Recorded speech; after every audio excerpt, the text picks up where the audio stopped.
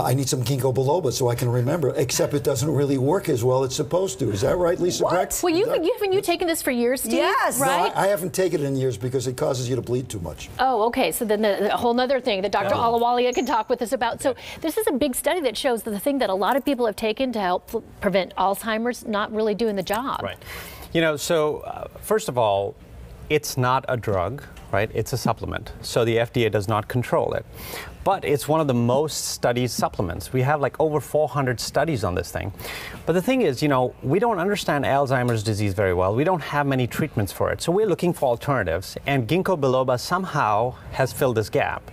The problem is there is no study that shows that it actually helps prevent dementia or Alzheimer's. And this latest study was from France, where they looked at like over 3,000 people for 5 years, and there was no difference. So what does it do then?